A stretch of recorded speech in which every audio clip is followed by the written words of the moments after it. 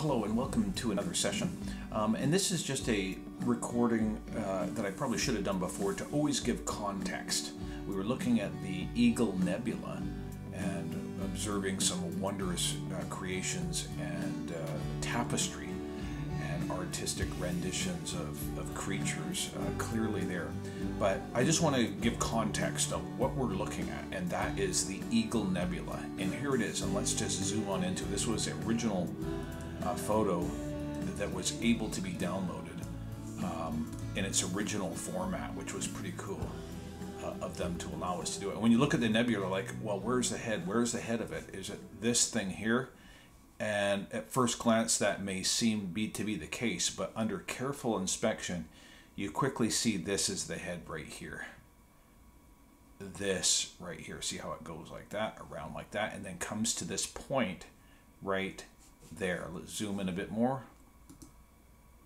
and a bit more even. There we go. And so you can start to see why they call this the nebula, the Eagle Nebula.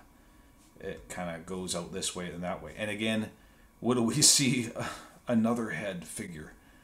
Eyes, 1 in perfect alignment, 2 over there, nose and mouth open, looking down at the pillars of life. So there's that kind of angel figure that we pointed out last time, and there's the pillars of life. And as you can see with this photo, they are overexposed, so you can't really zoom in any further there. But the context is that's what we're looking at. There is the Eagle Nebula. I can see why the Webb telescope is pointed to there. I mean, look at all these other things they could be pointed at. Like, look at all these other different stars and galaxies and nebula and so on. Why are they so interested in this one for? I believe it's obvious, because there are marvelous things in here to observe. Too profound to ignore, even for a secular, skeptical person when you behold this. The Eagle Nebula, head, wings, and then, as I said, look at it, so profound. We saw in the other shoot, this one's looking down here, and now we can see this larger head here looking down at the pillars of creation. And then just to back up a bit, what are the pillars of creation? So they say, to me, they are pillars of figures. They are depictions of living figures. One thing I'll also add to this is that some people have said that these are scary images. Some people say they are spooky. I've heard the word haunting. I've heard the word phenomenal. And all I can say, when I look at this, I trust in the Lord God. And so I'm not scared at this. I look at this and it is more evidence, as if I needed more, that God is real and He is absolute creator of heaven and earth, and He has absolute artistic value. And I consider myself privileged to live in a day and age where I can have the technology to look up into the heavens and behold these kinds of awesome sights. So just a brief little thing about context. There is the pillars of creation, and then once again, pillars of creation right there. I would also add that it is in the center of this Eagle Nebula where we behold the pillars of creation and this angel-like figure over here. So it is truly amazing. I'm starting to take interest in this. I still haven't gotten over it. It is truly amazing. I am absolutely stunned by this absolute creation. And then just noticing again this today, this head kind of looks like a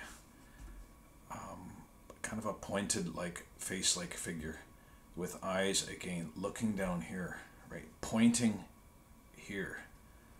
It's like, hey, you guys in NASA, you astronomers, all right, look down here. Look down here. How much evidence do you need of God's glory in His creation? Zoom in right here, you guys. Okay? Right at the center, right at the heart of this Eagle Nebula.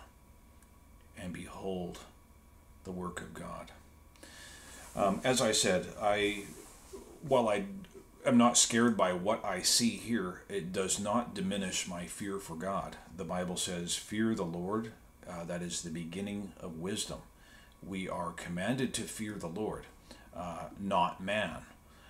For the Lord has control not only what happens to us in this life, but also after death, when we are resurrected into judgment, what happens to us.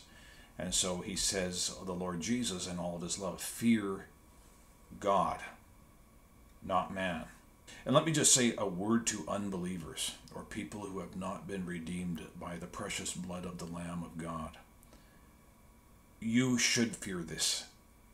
If you look at God's creation, you have everything in the world to be scared about, because you are lost without Christ and without hope.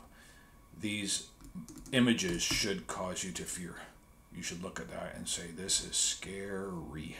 As the Bible says, it is a terrifying, terrifying thing to come into the presence of an almighty God.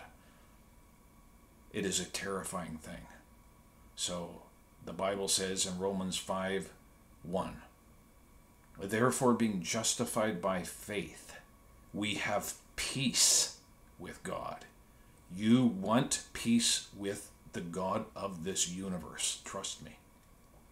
By faith, through the substitutionary atonement of the Lord Jesus Christ, who died for your sins.